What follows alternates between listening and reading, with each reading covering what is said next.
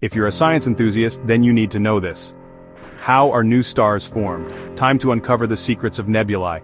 Imagine a giant cloud of gas and dust floating in space. This is a nebula.